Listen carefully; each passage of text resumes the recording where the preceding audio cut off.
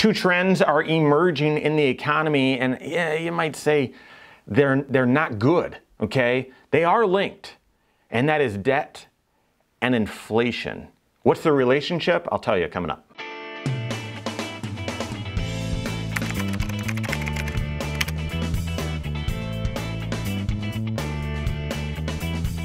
My name is Mike Bernard. I'm the host of the Wise Money Show. I'm also one of the certified financial planners right here at Korhorn Financial Group. Make sure you hit that subscribe button, turn on notifications, and smash that thumbs up button. So lots of trends. I mean, you can't print, what is it now? $5 trillion of stimulus with another $3 trillion more being proposed. The Fed balance sheet has ballooned, what, $4-5 trillion on top of all this deficit spending and everything. You can't print all this money. That's just in the US. You've got obviously all sorts of extra money being printed all across the globe by other central banks. You can't have this unprecedented money printing without some weird things happening in the economy. I mean, it's just not behaving like normal. And so lots of implications, lots of trends, but there's two trends that are linked. And you've got to make a decision on what you're going to do with these, okay? And that is record debt levels and inflation. Okay, let's break down debt, all right? So if you think of who can have debt, number one, I already mentioned, you know, Congress and the government printing all this money and or running these huge deficits, blah, blah, blah. We have a record level of deficit. I mean, it's not even close here this past year. So yeah, overall government debt skyrocketed. We are at, I mean, far and away record levels of government debt. All right, what about individuals? What about households, okay? Yeah, unfortunately that too. Record levels of household debt. The average citizen or combined as citizens, record level of debt. And actually this data is a couple months old. I'm sure as housing prices have gotten more expensive, as people have refinanced and cashed out refi, taken equity out of their houses, buying new vehicles that are costing more. My guess is we're going to see this debt level, this total household, total debt level for citizens skyrocket. Actually, this trend is likely to continue for at least the next few months. I have no idea the future. So total citizen household debt, that's record levels. What about corporate debt? Unfortunately, same thing. So you got the government record level of debt, individuals record level of debt, businesses record level of debt. And believe it or not, businesses are actually just using strategy. Wait a second. So I can leverage here and I can borrow money at today's low rates and I can invest it in my business where I'm hopefully having a bigger profit margin or higher rate of return, leverage, or I can borrow money and I can make an acquisition which would have a better return than this interest rate, or I could borrow money and get this, buy back my own shares, which they said, you know, people were doing, or businesses were doing in waves before the pandemic, and then all of a sudden the pandemic hit, income stopped, and businesses were saying, we're out of money. We got nothing. Well, what about all the money that you used to buy your shares back? It's already happening again. It's already happening again at crazy record levels, okay? So corporate debt at record highs. So debt levels skyrocketed, all right? And that's, you'd expect that, low interest rates. And you could even expect that because pandemic and getting through this time, you know, I don't know, but record high debt. Now we're at surging inflation, okay? And don't get me started on the CPI.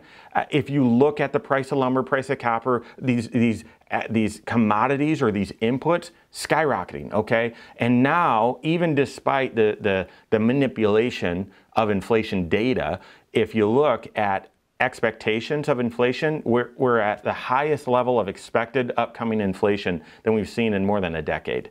And it's very possible we're going to see levels, expected inflation levels, that will be the highest since the 80s when we had hyperinflation. So you've got really, really high debt, record high debt, and surging and higher inflation expectations. These are linked. How do you want to link them? Well, number one, you could look and say, if just based on the math, if all else is equal, I should borrow more money. I should have debt. I'm incentivized to have debt today if we're going to see inflation in the future. Why? Because inflation simply means $1 today is worth more than a dollar tomorrow. Basically, there will be more dollars out there tomorrow, so today's dollars are worth more. So let me say it differently, okay? If I go out and borrow $500,000, $500,000 today, all right, and we see inflation in the future, there will be a ton of money. $500,000 won't feel like as much debt in the future because there will be more inflation. There'll be more dollars going around. Therefore, I can inflate my way to a healthy amount of debt. That's a good trade. Some would argue that's what the U.S. government's doing right now. They're intentionally trying to inflate so that the overall debt level that we've got is more manageable. I don't know. I don't know if they're that smart. I think there's a lot more going on than just that. But if we're going to see inflation and more inflation, I mean, mathematically, that means you should take out debt today, all right? But that's not the only relationship with inflation and debt. Debt, as you know, has another relationship with risk, and having more debt increases your risk. Now, again, in a perfect world, having debt today and seeing inflation, you'll have more dollars, it'll be easy access to dollars to easily pay that debt off. Okay, no problem. But you gotta have access to those dollars. Okay, and that's where risk bears its ugly head with debt. With debt, you've got to pay that money back. And yeah, you can pay it back with cheaper dollars. That's what I'm talking about, that relationship. But you've got to pay it back on time. Therefore, you've got to make a payment every month, every month, every month, every month, every month. And what happens if you have an interruption to your income, like we suddenly saw in the pandemic, or like people suddenly saw during the great financial crisis or the tech bubble? What if you have an interruption to your income and now you're pinched and you're unable to make those debt payments? What happens there is you took advantage of the relationship between debt and inflation, said, I'm loading up on debt, and didn't recognize the relationship that you were making with debt and risk, and all of a sudden, you're cashed out. All of a sudden, you went below, as Jim Collins says about managing great businesses, you made a decision that was below the death line, right? All of a sudden something happens. There was a change that, yeah, was possible, but not probable. And it did happen, and bam, you've got to go bankrupt. You can't afford this debt. So you went from leverage for inflation to creating risk in your overall financial life below the waterline, below the death line, which means, okay, something happens and I'm not as nimble, and a financial surprise occurs and I'm done. Financially, I'm done. I've got to restart. I've got to start over. So how do you apply this?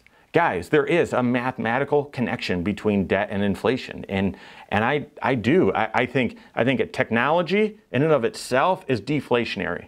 I think it is, and I know it is, okay? And there's a technological force at work right now that is driving deflation. And yet, with the amount of money printing and the amount of supply chain issues and other things, this perfect storm that's happened, I mean, the only way to say we're not going to see inflation, at least here temporarily or in the short term, is to have the data be manipulated. There's no question things cost more. Just look at the house, okay? Just look at stocks. Just look at lumber. Just look at copper. Stuff costs more, okay? So if you want to play that game and borrow at today's rates, borrow money and use cheaper dollars in the future to pay that off, that works. But guys, you've got to do so in a structurally responsible way so that if, as you're managing risk, as certain things happen that are outside of your control, either a crash or an industry disruption or a sudden job loss or a job change or something, or a disability, health emergency, something like that, all of a sudden your income is changed. Can you still make that debt payment that you've signed up for? That goes from having leverage become bondage. And if it's not about just trying to get rich quick, if it's about making progress in your overall financial life, taking steady steps towards achieving your financial goals, do you need to take that level of risk? How close do you need to go between leverage and bondage before you'd say, yeah, that's just not responsible for my overall financial situation? Got to look at all 6 areas of your financial life and see, well, what makes sense? What would wisdom do? That's the role of your certified financial planner. If you don't have a CFP on your team, contact one on my team. You can find us online, corehorn.com. That's Korhorn with a K, wisemoneyshow.com. You can find us there as well, or send us an email, info@korhorn.com. All right, there you have it. Go out and take your next wise step in your financial life.